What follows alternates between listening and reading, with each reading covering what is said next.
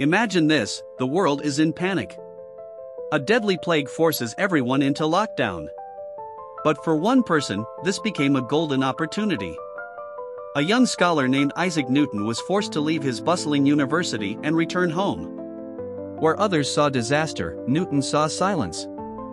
Alone in the countryside, free from any outside distractions, his mind began working at an unprecedented level. From his window, he watched an apple fall, and he didn't just see fruit, he saw a fundamental law. The law that holds the moon in the sky and governs the entire universe, gravity. In that same quiet isolation, he invented a new mathematical tool that revolutionized how we understand change, calculus. And he dissected light, unraveling the secrets of optics. All this happened because he forced himself to focus.